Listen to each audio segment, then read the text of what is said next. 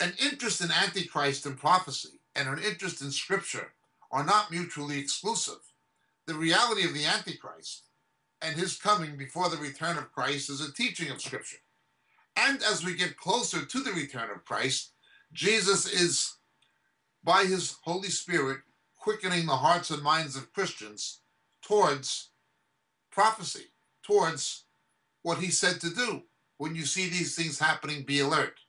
Now, I grant you, there are many erroneous teachings surrounding his return, including pre-tribulationism. There are many erroneous teachings surrounding his return. Many things. Nonetheless, he was clear, be alert when you see these things happening. There's not some kind of a conflict between an interest in the Antichrist and an interest in prophecy.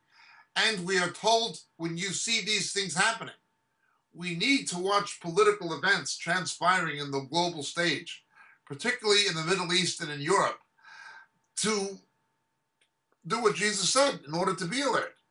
Again, I pointed out innumerable times, this time in history is very different than the other times in history when sincere believers thought the Lord was coming, because Israel has been regathered together as a nation, and because Jews are beginning to believe in him again in significant numbers, the first time since the early church.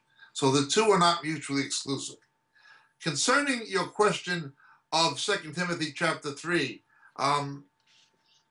verse 15, let's read the context beginning in verse 14. You, however, continue in the things you've learned and become convinced of, knowing from when you have learned them. Learning from whom you have learned them. And that from childhood you have known the sacred writings, which are able to give you the wisdom that leads to salvation through faith, which is in Christ Jesus. Christ Jesus is always him in eternity. Now, Timothy was half Greek and half Jewish. His father was a Greek. His mother was a Jewess. He learned the scriptures from his mother. His father may have been a Gentile proselyte to Judaism, who was not ethnically Jewish, but converted to believe in it. Or he may have at least been a Gentile God-fearer who believed without undergoing formal conversion to Old Testament Judaism. Nonetheless, Timothy was groomed in the Hebrew scriptures from his youth. He was brought up studying the scriptures, knowing and believing and being taught the Messiah would come. These are the mysteries. The presence of Jesus in the Old Testament, the presence of Christ in the Old Testament, the messianic prophecies led him to understand salvation. That is, salvation is in Jesus. Now again, in the Hebrew and Aramaic languages, we have to understand Jesus' name, Yeshua, Yeshua. If you pronounce it, Yeshua, it is salvation. It literally means salvation. It's the word for salvation. I could say in Hebrew, Yeshua hu Yeshuatenu. Jesus, he is our salvation. Yeshua hu Yeshuatenu. This mystery was in the Old Testament. But elsewhere, Paul writes of the mystery of the gospel. The mystery of the gospel is that in fulfillment of the prophetic promise made to Abraham in Genesis chapter 12, through Abraham, the seed of Abraham, all the tribes of the earth would be blessed. The Messiah would come and bring Gentiles into the kingdom of God, not only Jews, but Jew and Gentile together, which was personified in Timothy as he was half Jew and half Gentile. He personified that reality. He was both a Jew and a Gentile, as Abraham was. Abraham had been a Gentile. God converted to Judaism. Well, Timothy was a Jew and a Gentile. He was mixed blood like my family. So, well, my wife's pure blood, but in any event, that's what he was. He personified this mystery, as Paul would elsewhere describe it.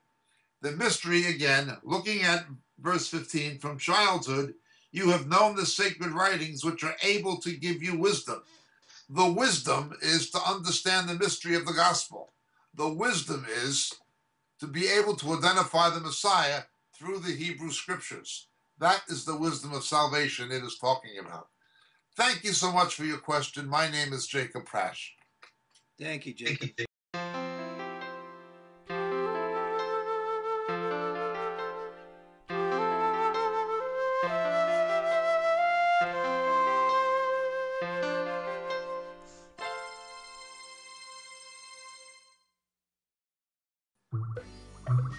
Blessings, dear friends. Greetings in Jesus. This is your friend Jacob Prasch speaking to you at the moment from the UK. You know, so many of the questions we get in our Roku broadcast and on our Vimeo clips and on YouTube deal with subjects that we deal with much more extensively in our books. We can't, for the sake of brevity, go into the kind of depth in a TV broadcast we can actually go into in a book. But so many of the questions come from material that are expounded in the books on a much more broader scale that it's almost frustrating sometimes that we can't spend hours and hours answering the questions that are given to us. Obviously, practicality dictates that's not a possibility. The books are there. They're available. They're available in print through the Moriel catalog on the Moriel website, moriel.org. But in this day of Kindle and electronic books, they're also available through Amazon, and they're available through Kindle. The three books that would be the most referred to in the questions we receive are the three latest books. First being The Dilemma of Laodicea. The Dilemma of Laodicea.